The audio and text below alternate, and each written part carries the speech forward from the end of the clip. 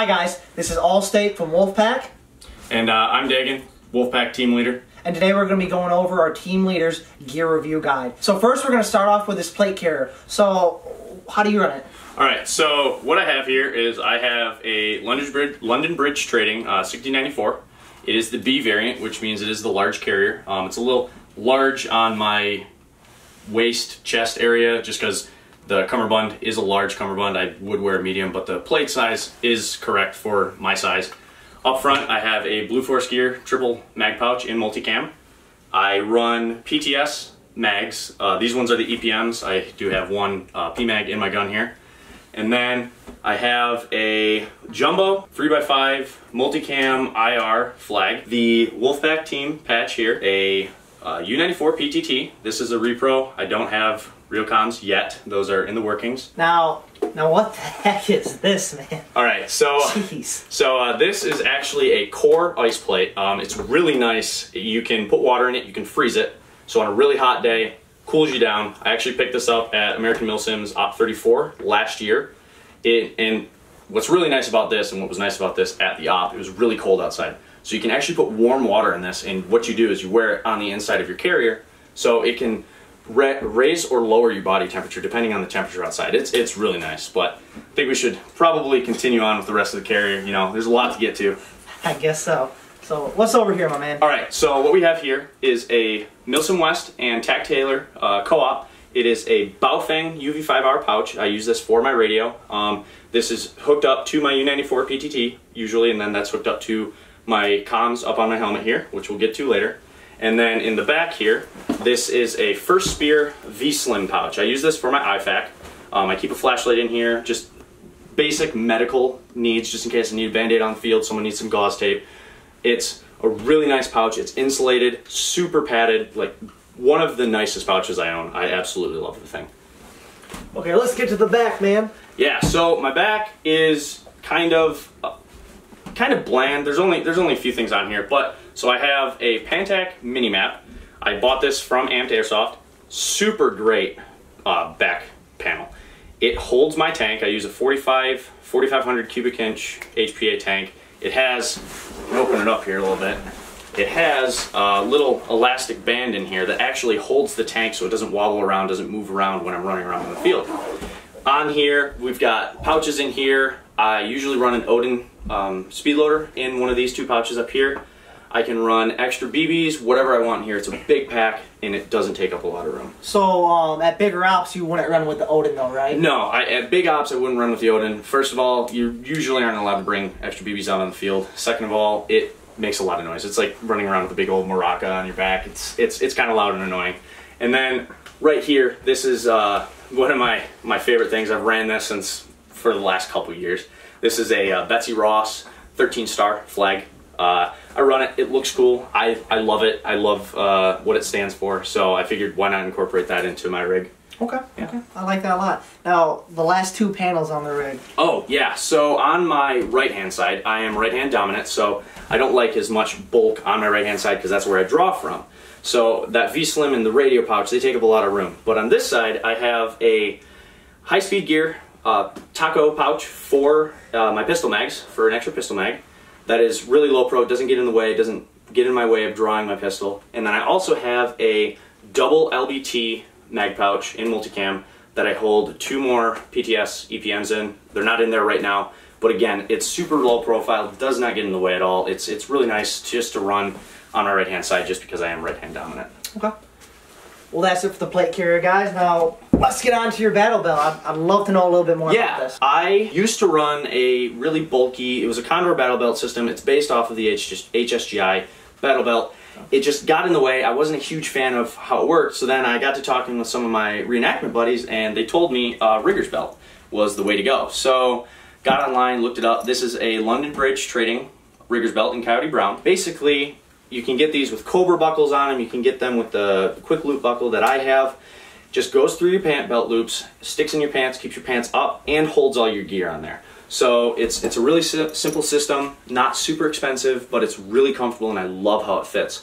And then we'll just start left to right. So on the left-hand side of my body, I run my ATS Tactical dump pouch. It's very lightweight. Holds all of my mags if needed, plus some. I can carry buddy mags if I have to. Then in the middle here, pretty big dump pouch actually. Oh, dang. Yeah, I think I fit 8 mags in here before. So, you know, it's got a bungee top, has a drain hole in the bottom so it doesn't hold water. It's made of a super, super light material. Holy crap, man, that's as big as me. Yeah, I mean, you're a pretty small guy. It's a pretty big dump pouch. Maybe we could throw you in there for one of these ops. But, so, and then in the middle here, this is an LBT 9022B. This is also an IFAC. Currently, there's nothing in there. In the process of getting an actual IFAC on my body. But, so on here, has my blood type, B negative, also has my sulfa allergy. So, say I do have an actual medical emergency, probably won't happen, but people will know, yeah, he's allergic to sulfa medications. So, it's kind of a health thing that is with me on the field, so in case something happens. Okay. But, and then over here, this is my holster and pistol setup. So we'll start with what's inside, I guess. So in here is my VFC M&P 9. This is the full-size variant. What I did, I had a buddy who ordered a tan version. I ordered the black version. I have a real steel gun that looks just like this one. It's the two-tone. I love the looks of it. Absolutely love the pistol. Great trademarks. Super nice feel. Feels just like my real one. It's awesome. Highly recommend the gun. Yeah, it sounds great, shoots great. But moving on, so this is my holster. I use a Safariland with the UBL and the UBL mod. This was taken from a drop leg holster. You just put it through. There's 3 screws in the back here. You just put it in between the holster itself and the UBL. Super comfy, keeps it against my leg. There's some sticky rubbery material on the inside so it doesn't slide around like some drop leg panels do, and it's high enough on my body that it's not all the way down towards my knee, but it's also low enough so it doesn't get in the way of my draw. Okay. And then last but not least on the belt, I do have a personal retention lanyard. This one is a tactical tailor with a Yates Kong on the back. Basically this would be used if I get into a Humvee or something at a big op. I can use that to keep myself attached in the vehicle so I don't fall out and injure myself. It's a safety. It's a safety thing. Onto your gloves, I guess. Onto my gloves. Yes. Okay. So these are the Oakley standard issue lightweight gloves. The reason I picked these, they're super comfy. They're really lightweight. They breathe, and they also keep your hands warm when it's cold out. A lot of light gloves don't, but I found that these ones actually keep my hands pretty warm, especially when it's wet, cold out. They're not waterproof, but they are water resistant. Okay. So they're really nice. The favorite part of the whole kit, the fanny pack. Let's go. I'm bringing back the 90s here. Everybody's mom and dad walking around with a light pink, purple fanny pack. No, this one's not. Yeah. This one's not like that. But this one is a CSM Gear fanny pack. It is in Coyote Brown. On the front here, I have a Primitive Watchman Woodland logo patch. Primitive Watchman, super awesome. They stand for some super cool things. Look them up if you want to. But so basically, you've got 3 different compartments on the pouch itself. You have one back here. I usually like keep a wallet in here, my phone sometimes. Then you get to this big pouch on the inside. Usually keep my grenades inside here. It's a nice way to keep my grenades so they're not like moving around or anything, so there's no hazard of them going off. And then in that front pouch there, sometimes I keep my wallet in there if I forget that I have that back pouch. But it has a lot of room. It's fairly inexpensive. I love it. It helps me a ton on the field. Okay. Let's get on to the helmet. All right, so my helmet is displayed on my friend Bob here. Bob is my foam head. We've had some good times together, good times at some Milsims. But so this helmet is the FMA Maritime in Urban Tan. It is modeled after the Ops Corps Maritime helmet. The helmet itself is gray, but everything on the helmet is tan, which makes it look like it's tan, like it's a tan helmet. So up front, I have an FMA L4 G24. It's a night vision arm. I just have it for looks. It's plastic. It doesn't really do much. It just looks cool. And then moving on, we have my Oakley M frames. Absolutely love these glasses. They are the best thing on my kit. They keep my eyes protected. I can use them as sunglasses. I have clear lenses for them. I have the Helo kit for them. So they are full seal. So I can wear them at any op that I go to. With no questions asked. Like they're great. They rarely fog up. Absolutely love them. On the sides here, these little knobs, these are Z Tactical Comtac arc rail adapters. So that means I can take my Repro, these are also Z Tactical Comtac 2s. I can take my Repro Comtacs, attach them to my helmet so I don't have to have a strap going on underneath. So it's less stuff that I have to put on my head. It's more comfortable. Keeps it tighter to my head. Over on this side, I have another Keystone Tactical patch. They make a lot of our really cool laser cut patches. Absolutely love them. This one is my call sign, Wolfpack 01. Over here, IR US flag, used for nighttime op is if someone's using an infrared camera, someone's using nods. It helps them identify who I am. In the back, got my name tape so people know who I am. I like people knowing who I am out on the field, you know, get my name out there. But yeah, so basically that's everything I have for the helmet. Absolutely love it. Super comfy. Okay. Now explain your gun to me, because just by looking at it, I kind of think basic. So this is the basic SOP mod gun right here. So this is a Mark 18 Mod 1. It uses a GMP Magpul body.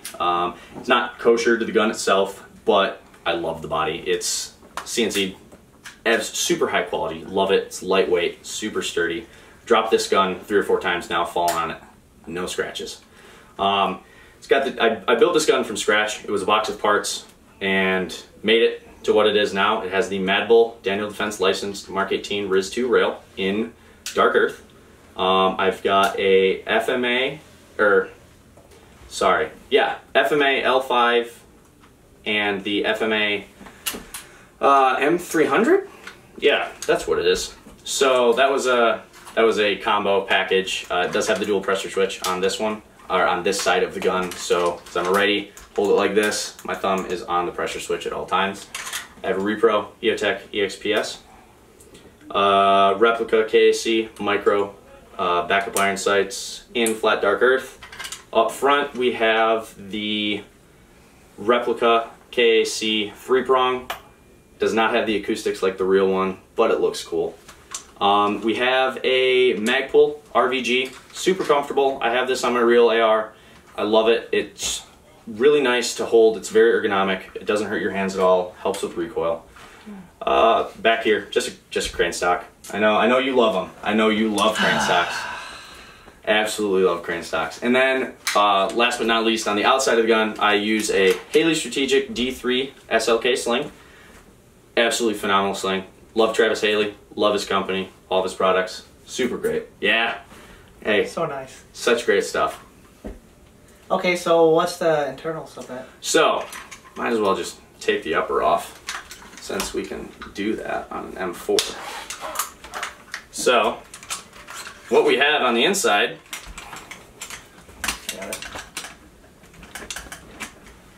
oh man, gotta have to drop the mag, oops.